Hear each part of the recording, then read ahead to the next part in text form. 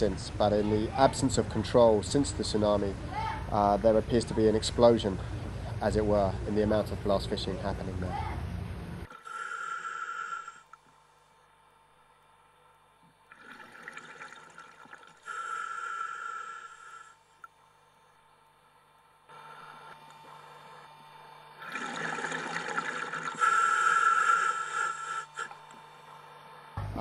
It destroys all fish at once, juveniles, different species.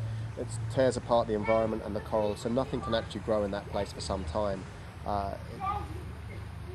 It's like dynamite fishing is a bit like, it's not even like robbing the bank. It's worse than robbing the bank. It's like blowing up the factory. Once you do it, you not only take away what's there at that time, but you destroy the capacity of that environment to be productive in the future. Mm.